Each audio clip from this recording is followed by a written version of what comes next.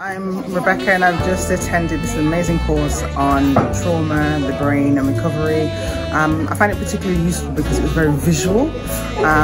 Not only was it visual, but there was a lot of dense information that was broken down, so it's easy to understand. I didn't feel silly.